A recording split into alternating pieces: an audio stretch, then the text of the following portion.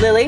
Yes. You're clearly in the health profession. I am. I assume you spend long hours at the hospital. Yes. Do you keep food in your fridge? Lots of food, yes. Lots of food. What's in there right now? Like fruits and vegetables, but also random crap like cookies. Why do you keep those in the fridge? Honestly, I don't know. They just like, I feel like they last longer when you dip them in milk if they're cold. They don't like fall apart as quickly. Oh, well, these are the things you learn when you go to medical school. Anything expired in there? Yeah, definitely. Probably the fruits and vegetables. You just keep them in there so you can sound like just you're healthy? so I can look at it and pretend I eat healthy. It's an experiment. It's a medical experiment. Yeah. Do you partake in actual grocery shopping? Yes, I do. Oh, well, then what do you like about the experience? What I like about it? I mean, I don't like it.